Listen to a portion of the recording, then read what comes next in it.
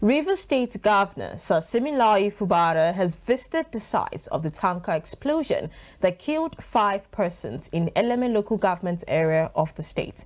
Governor Fubara, after inspecting the devastating site, directed security agencies to conduct a comprehensive evaluation of the accident to expedite assistance to the families of the victims. He also expressed concern over the deteriorating condition of the Eleme section of the East-West Road and urged citizens to exercise caution while traveling on it. The governor described the situation as unfortunate and commiserated with those who lost their loved ones and vehicles as a result of the inferno. We are here to see for ourselves and get a first-hand report of the incident that happened yesterday. About 7:38 p.m. we got information of a very serious inferno around here that was caused by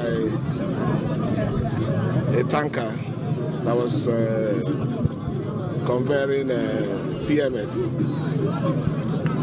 In fact, I got the information through the MD of Indorama and immediately alerted the security agencies to make sure that they step in.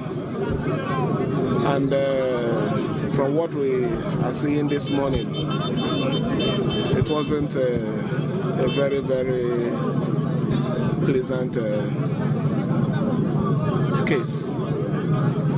We recorded, from what I'm seeing, a huge numbers of vehicles being destroyed and souls lost.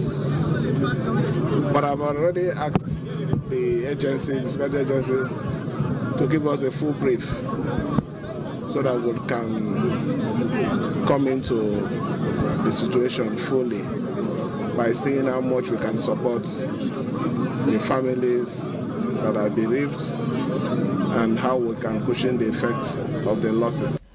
The governor was accompanied by the Commissioner for Police, CP Olatunji Disu, and the Commissioner for Energy, Mr. Maximus Nwafo.